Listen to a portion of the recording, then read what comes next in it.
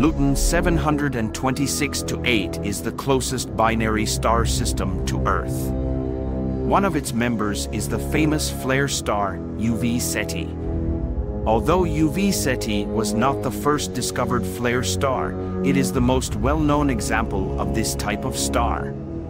Its luminosity varies extremely and is much stronger than that of the Sun. For example, in 1952, astronomers observed that the star's brightness increased by 75 times in just 20 seconds. This is a staggering concept. If there were planets orbiting around the star, their surfaces would undergo enormous changes in a very short period of time. Perhaps 1 second ago, a planet was in a freezing cold world, but in the next moment, a violent flare would turn it into a blazing inferno.